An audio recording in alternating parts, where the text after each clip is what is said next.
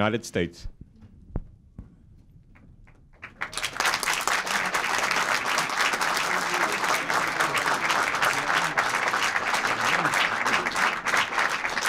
Oh. Thank you. Thank you very much. Please be seated. As Henry VIII said to each of his 6 wives, I won't keep you long.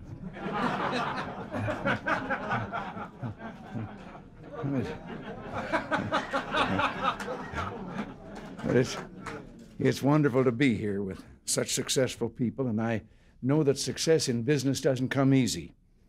You know the story. A tourist in New York went up to Louis Armstrong and said, I can't wait to hear your performance tonight. I'm on my way to get the tickets right now. And he said, by the way, how do I get to Carnegie Hall? And Louis said, just practice, baby.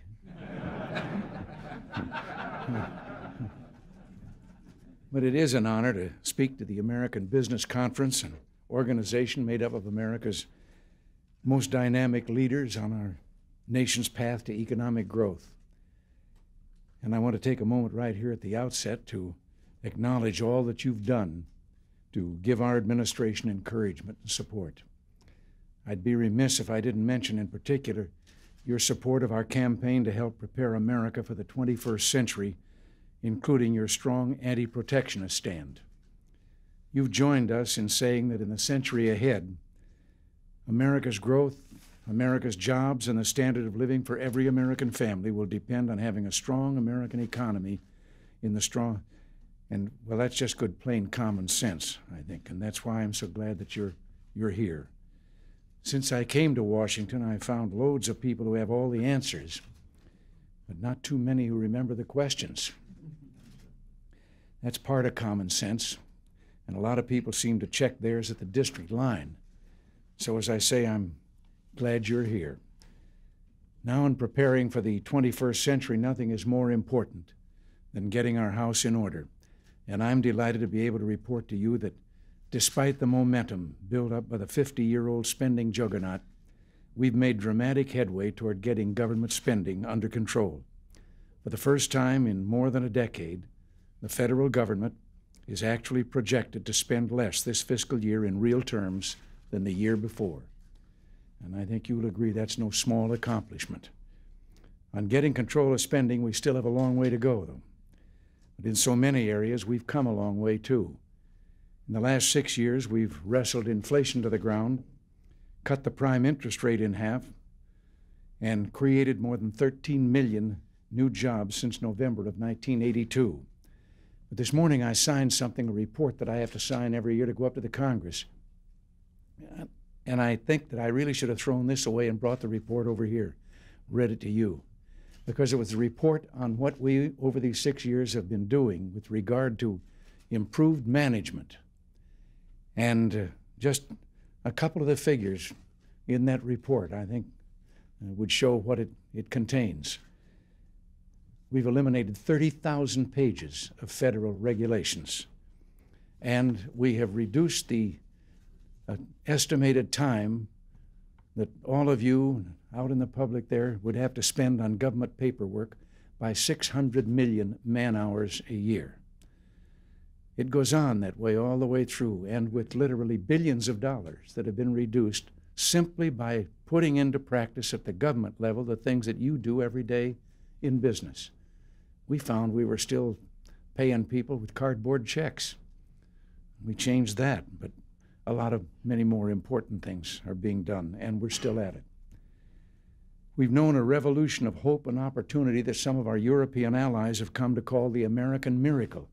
In fact, they've said it to my face in some of the economic summits. But continuation of these achievements and this progress is imperiled at this very moment by some in the Congress. One threat is the danger of so-called protectionist legislation. I say so-called because in reality it's destructionist. Today, the importance of free trade is all but universally accepted as a fundamental of economic thought.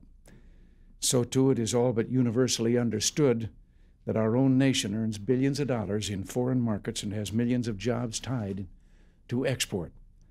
We believe that America must not hide from the future, but meet it as we always have met our challenges with pride and strength. We want to make America #1 in the world economy of the next century, and that isn't an easy or simple job. It'll touch many facets of our society. It involves the education of our children, the training of our workers, the management of our businesses, the investment in research and development by our industries, and the economic policies of our government. The steps we've proposed in these areas will guarantee that America will still be #1 in the year 2000. We're eager to work with those in Congress who share our goal of preparing America for the century ahead. We have found a new receptiveness by certain members of Congress for our approach. About a month ago, I said it was time for all of us to join together in looking to the new world marketplace, not as a source of fear and uncertainty, but in the way that Americans have always looked at challenges, as a great opportunity, another frontier for the American spirit as America's next great adventure. One plan, I plan beginning this week to travel around the country meeting America in all walks of life. And we'll be working to find common sense answers to the challenge. Every once in a while, it's good for Washington not to always be talking about the answers, but be going out to the people and asking the questions. To America's business, the challenge will be to make products more efficiently, to embrace new ideas, better methods of management, and new technologies, and to make the proudest, most desirable label on more and more products and services around the world, made in America. Just think how happy that'll make Bob Hope. To America's workers, the challenge is to be prepared for the new jobs and new skills of the future, and to prove in the quality of their work that the pride is indeed back. And to us all, the challenge is to show the same spirit of enterprise and adventure, the same can-do spirit that built our country and made it great. You know, I've always heard the story about us brash Americans back when we began to be tourists, started to become tourists again, and some of the Americans would go back to their source in Europe and on tours. And the story of the elderly couple there that were at Mount Vesuvius, and the guide was telling them of the amount of heat that was expelled from the volcano and how much it was doing and all of this. And the old boy turned to his wife and said, "Hell, we got a volunteer fire department at home, put that thing out in 15 minutes. You may have seen the TV commercials supposedly set a few years hence that show a ragged-looking man in an empty room. He talks about how America lost its prosperity because of foreign competition. The message is that we need to build trade walls, but of course the truth is just the opposite. In 1930, we tried that other way. Major new tariffs, and 3 years later, the unemployment rate stood at 25%. America's periods of greatest prosperity, of course, have always been periods of growing trade, and that's why there's developing a great bipartisan consensus that the answer to our trade problems is more trade. House Speaker Jim Wright said recently, "The solution lies in opening markets for American goods, not in closing our markets to foreign goods." It's very simple. While keeping our own market open, we will not sit idly by when others close theirs to our products, subsidize their exports, or fail to trade fairly. And in these last 6 years, I'm proud to say that we've taken the strongest actions in American history against unfair trade practices abroad, and we're going to keep on until we've got a completely fair and level trading area. Recently, we've asked Congress to strengthen the guarantees that we give patents, copyrights, and trade secrets, so America's intellectual property will be clearly staked out with a sign that reads, "No trespassing." And I've also asked Congress for authority to negotiate a new round of trade agreements to bring down the barriers to world trade all around the world. We must help those whom a changing economy is displaced, but we must also never forget that what's at stake here is America's future, for ourselves, our children, their children, on into the next century. And this brings me to the second great danger Congress is posing, a danger that has to do with the federal budget. The budget deficit is a major threat to our national competitiveness. Yet last week, Congress passed a budget-busting highway bill, and it is really a lemon. with a sticker price of $88 billion, loaded with every option in the book. And it has just sputtered down Pennsylvania Avenue while you were sitting in here and is parked over at the White House.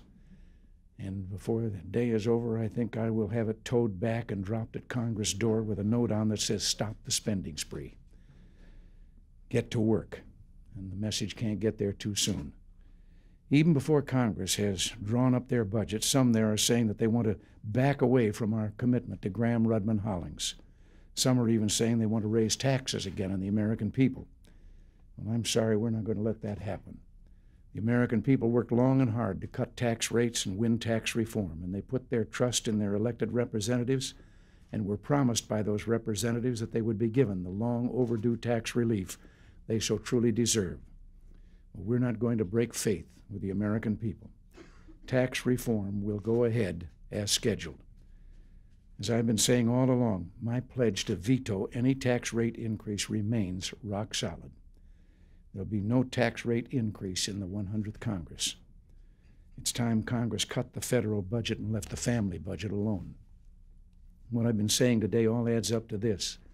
The best way to protect our economic achievements is to institutionalize the revolution that we launched when we came here 6 years ago. And believe me, I intend to do just that. After all, I've always been sort of partial to a big finish. Should have a good third act curtain.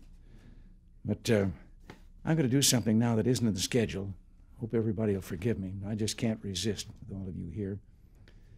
I know I've only got just a few minutes, and then a cabinet meeting waiting over there, but just at least for one or two. Some of you, there must have been times in these last 6 years when you said, boy, if I had a chance, I'd like to ask him. Well, go ahead. Anybody got a question they'd like to ask?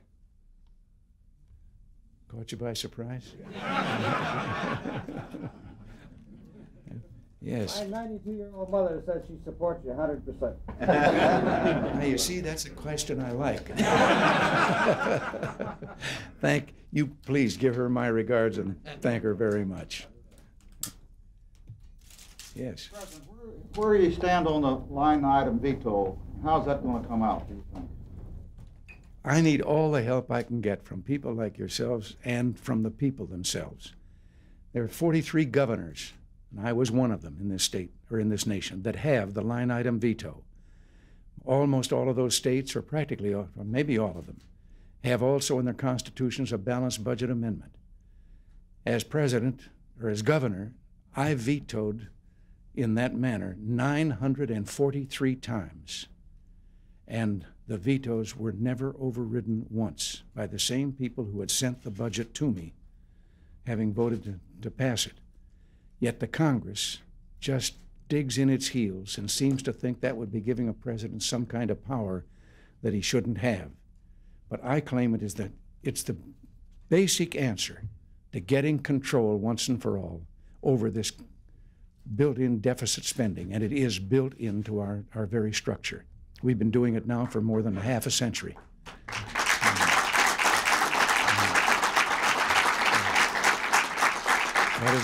As I've said so often, it isn't necessary to make the Congress see the light, make them feel the heat.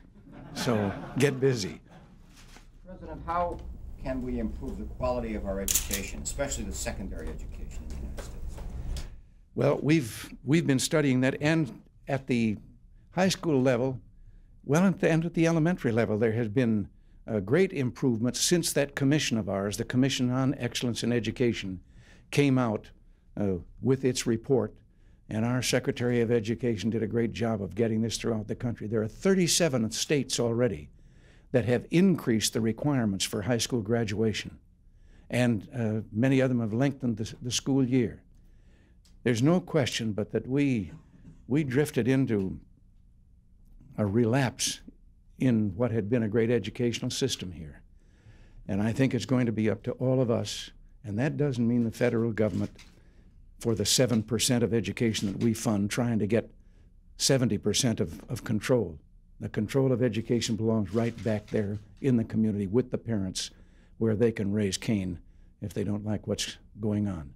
As governor, every year I used to meet with a group of exchange students, foreign students that would come here, and they'd all come to the governor's office, and I'd meet, and I always had one question I'd ask them, and I always got the same answer.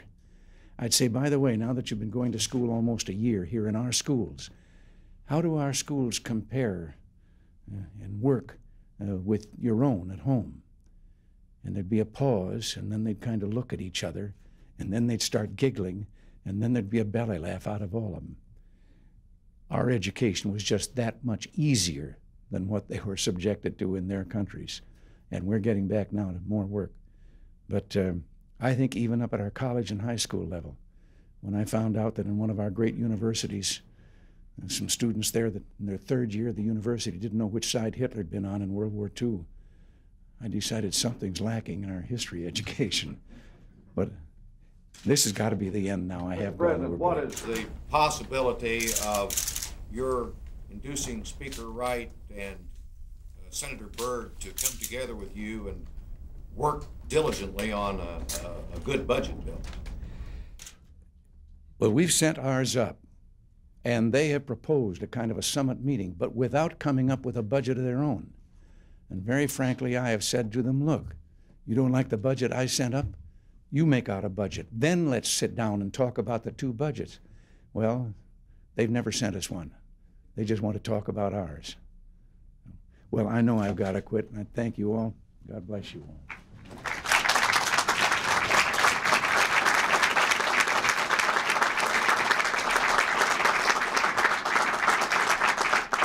Mr. President, it gives me great pleasure to present you a copy of the American Business Conference's newest study, The Challenge of Global Competitiveness, Views of America's High-Growth Companies. I think you'll find the book interesting reading for two reasons. First, it describes the extraordinary success ABC companies have enjoyed in international markets. Contrary to the naysayers, this book demonstrates that American firms can compete abroad, and that they can do so by delivering products and services of the highest quality and the greatest value. ABC firms over the past 5 years have seen their international revenues grow by 230%, and their record of job creation on an annual basis has been 14% a year. Entrepreneur is alive and well in the United States.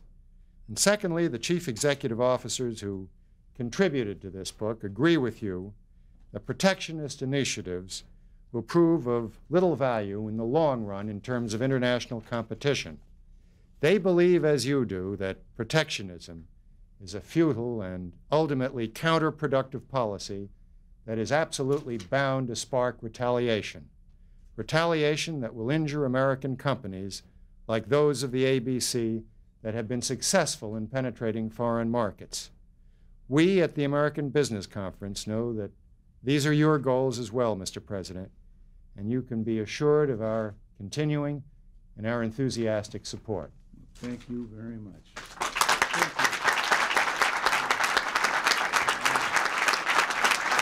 Thank you.